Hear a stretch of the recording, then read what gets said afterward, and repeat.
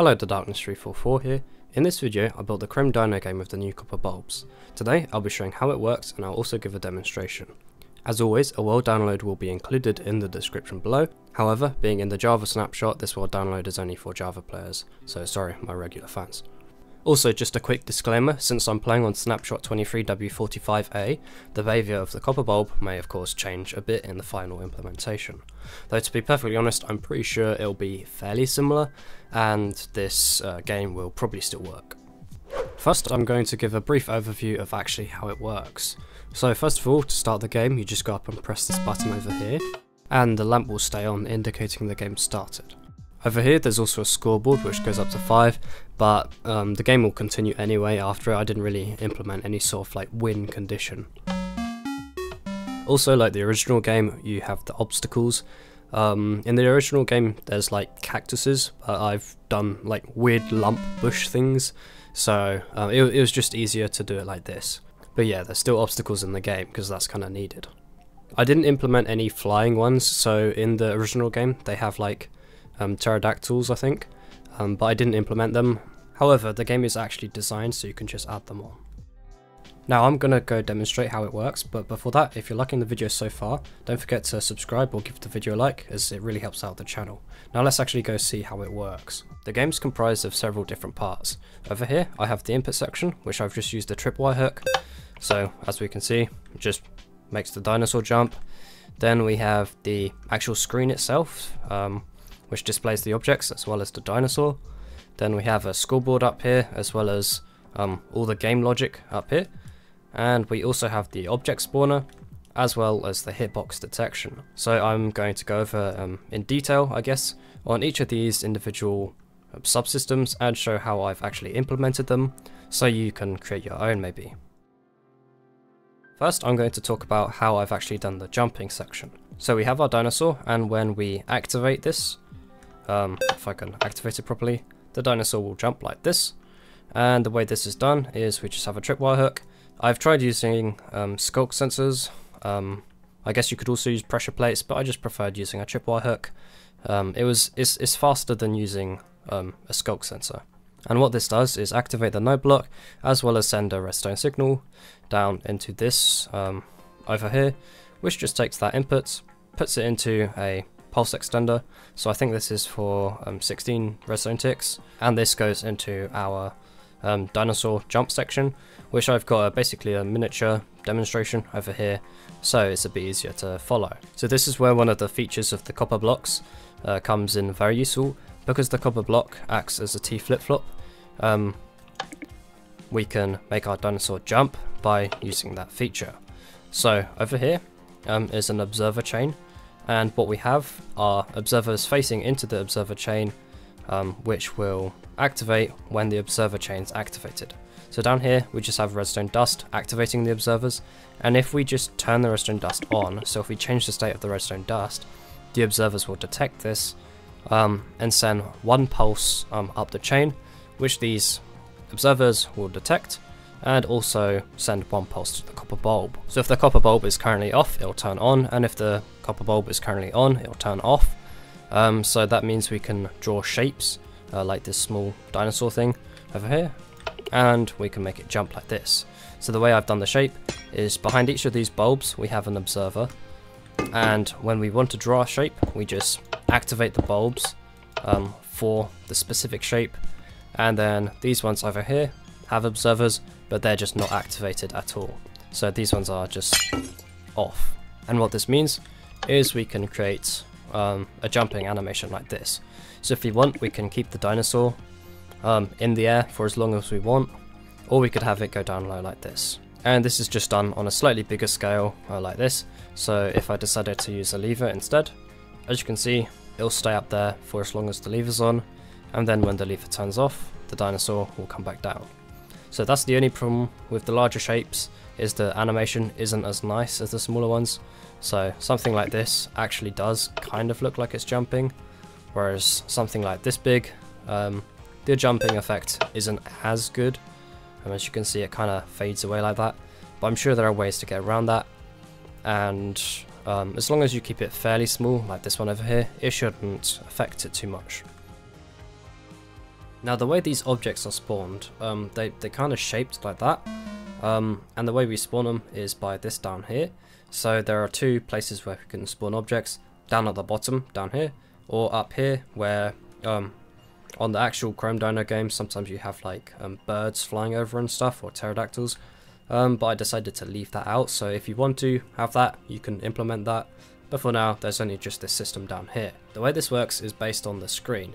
So the way I've done the screen is I've used just copper bulbs on the front, of course, and then we have another observer chain like we had over there, but this time it's going horizontally, and then in each of those observers we have another observer facing it. So what happens is when the observer chain is activated, all the observers facing into it get activated and will turn on the copper bulb. And this allows us to send in pulses of custom time, I guess, and this means we can have objects like the missile that went into the poor dino. So this down here basically just spawns those rock things, I guess, and the way it does this is it uses these random number generators. So over here we have this redstone clock, and every so often it will go into this random number generator, which will either generate a 1 or a 0, and the way it does this is based on the randomness of the dropper and signal strength of a stackable and a non-stackable item.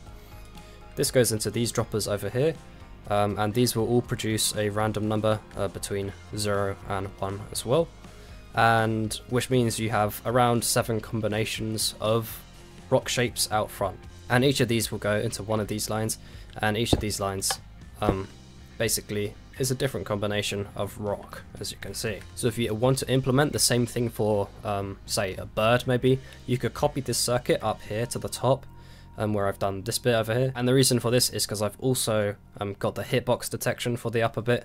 I just decided to leave the object spawning out because I didn't want to figure out how to make a good looking bird, and I'm sure you'll be able to make much better cactuses rather than my feeble attempt at a cactus, more like a rock than a cactus. So the object spawning also leads on to this system over here, which is the collision detection system. The way this works is actually quite simple, but it's fairly clever. So over here we have our dinosaur, and what we're trying to do is detect whether one of those objects that were spawned hits the dinosaur. The way we can do this is, well, we can check one of these pixels to see if it's on. The problem about that is, well, on this side over here we can't put any inputs because of these observers blocking them, and on this side over here we can't put any inputs like this because the user would see them and it wouldn't look that good.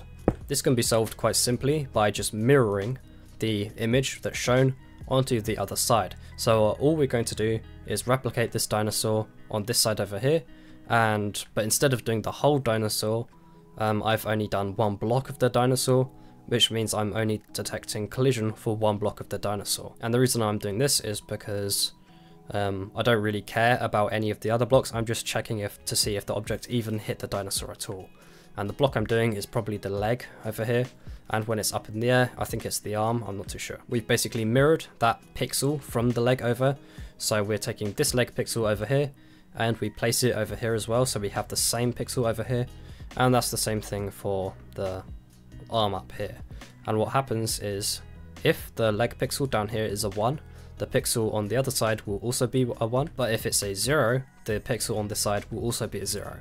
And of course the one up here will be a 1 because the dinosaur is jumping. So this uses the exact same system as the dinosaur jump system, just allowing us to take an output from it like this and this. Then with this output we can AND it together with the output from the object. So of course all these observer lines will contain the object, and when they get to the end we can take it around this side, and if an object is spawned it will activate this piece of redstone dust, which goes into the AND gate as well. Now if there's an object it will turn off this redstone torch, and if the dinosaur's down here this redstone torch will also turn off, which means together they are ANDed and will activate this redstone torch up here, which goes into an OR gate, and this is all together with the exact same mechanism, just for the top bit, and this signal just travels up to the game over here and turns it off. Now the last section of the video will go over the scoring system, as well as a bit of the game logic, how different things are handled, and I guess the best place to start will be pressing this button right over here. When the button is pressed, it will activate this latch over here. So this is basically a set reset latch, so you can set it and it will stay as a 1, it will output a 1, and you can reset it over here, and this comes from the lose condition. So if the object hits the dinosaur like that, it will generate a lose signal, which will reset the latch to 0. The signal from the latch goes to several different places. The first place it goes is this tune over here, which just indicates the game is on. It also goes to the different mechanisms, the cloud generation over here, the flood generation over here, and the object spawner over here, and these are all just based on redstone clocks. The other thing the SR latch will do is it will output a signal to the scoreboard up here to allow for scoring. So when this line over here is high, the scoreboard will actually be able to increment, but when this line is low, the scoreboard will only be able to clear itself.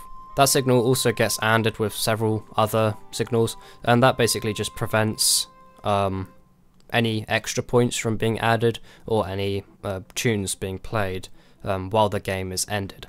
So if the game ends but there's still an object on the screen coming down, these AND gates just prevent the object from actually making a sound. Now when the dinosaur is hit by an object, this line activates, and as we saw earlier, it will reset the SR latch, but the other thing it will do is it will go into this system over here, which clears the scoreboard. And the way it does this is first by disabling the signal over here, which of course is turned off when the SR latch is off, and then it unlocks all these repeaters over here, and the signal flows through. And that basically just fills the lamps with zeros. The only thing to note here is if the scoreboard reaches 5, it will play a short tune, but when resetting it doesn't play that tune, and the reason is it has an AND gate with the state of the SR latch. So if the SR latch is 0, meaning you've lost the game, and then it resets the scoreboard, of course, it's not going to play a tune because it's being ANDed with the state of the SR latch. But yeah, that's basically this scoreboard system. It goes up to 5, and it'll play a funny tune once you reach 5, but it doesn't exactly do much more than that. On your system, you can always take the output from this part over here and make it maybe ramp up the difficulty. You could have like a variable clock, so spawn objects at different speeds, and just stuff like that to make it a bit more, just to add a bit more complexity. That's basically it. If you like this style of content, please comment, maybe with a few suggestions that I could add to like videos like this. This game can definitely be expanded on, so feel free to use it. Just, I guess, mention my channel in any videos you do of it, so just credit in the description maybe. Otherwise, I hope you liked the video. Please like and subscribe, and I'm out.